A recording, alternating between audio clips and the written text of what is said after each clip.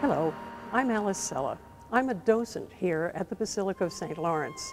We're considered the jewel of Asheville. It's filled with art and architecture that is simply beautiful, and I'd love to share it with you. One of the first things people notice coming into the Basilica is the marvelous dome, the trademark of Raphael Guastavino, the architect. It's 82 feet in length and 58 feet in width, and its trademark is also the herringbone pattern that Guastavino puts in all of the domes that he makes. It's remarkable because it has no support. There are no pillars holding it up, and yet in 100 years, we've never lost a tile.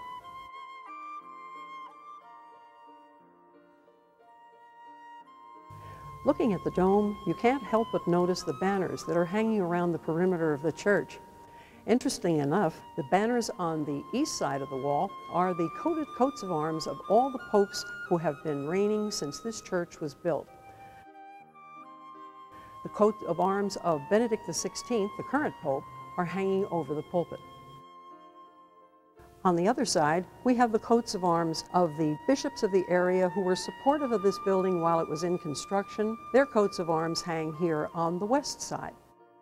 As we approach the sanctuary, the eye is drawn immediately to the hand-carved tableau over the altar. It's from the 17th century and is an exquisite work of art brought to the United States by Raphael Guastavino. The curved wall behind the altar is called a reredos, and in this case, it exhibits the largest expression of polychrome terracotta art that has ever been known here in the United States.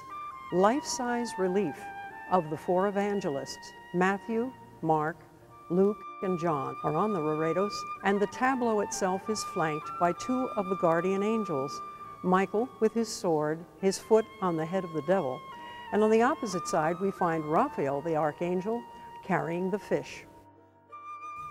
An outstanding feature of this church are the stained glass windows. They come from Germany, and they're a classic example of German art. The windows reflect, as artists will easily recognize, the pre-Raphael influence. They do look like paintings. They're romantic and rich and full of color and full of symbolism. You'll notice that as you look at the faces, the expressions are easily readable. The clothing and the embroidery and the detail in these paintings is absolutely beautiful. This chapel is very unique. It was designed to honor Mary, the Mother of God, and it is crafted to really complement a lady. Done in soft tones of blue of polychrome terracotta, this chapel has its own dome. The statue over the main altar is a copy of Murillo's famous painting of the Assumption of Mary. It's been executed in marble.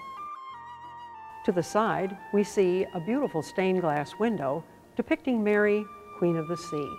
She placidly looks out at you holding the child Jesus, also very serene, despite the stormy waters behind them. Here on the other side of the chapel, rising above the polychrome terracotta trim and the lovely angels, we see the piece de resistance here in the chapel.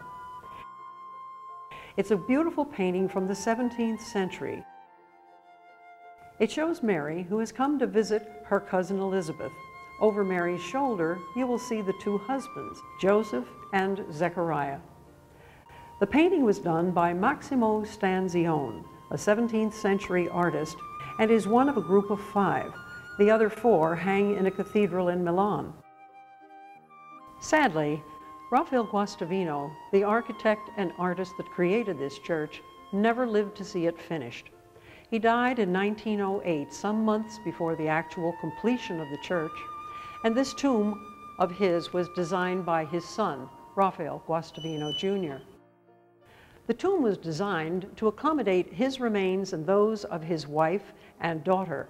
Unfortunately, after Guastavino was buried here, the city of Asheville passed a law saying that people could no longer be buried in churches, so his wife and his daughter rest in Riverside Cemetery with O. Henry and Thomas Wolfe. The facade of this building shows us Spanish Renaissance architecture at its very best. Rafael Guastavino, the architect, gave us a real jewel. The brickwork alone could not be copied and is no longer done in this day and age. Atop the church, we see our patron saint, St. Lawrence. He's holding a gridiron. This was the method by which he was martyred. St. Lawrence is flanked by two saints. St. Stephen, the very first martyr, holds a stone, the method of his martyrdom. And on the opposite side, we see Aloysius Gonzaga. He was a young seminarian at the time of the plague who died assisting other people. He was a favorite saint of Rafael Guastavino.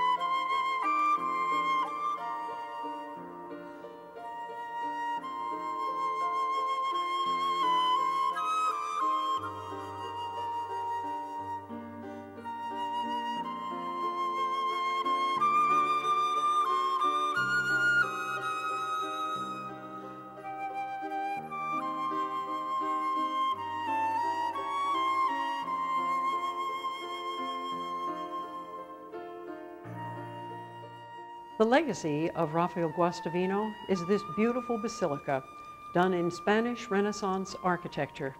It has no equal, and we're very proud of it. We do hope that you will come and see it in person.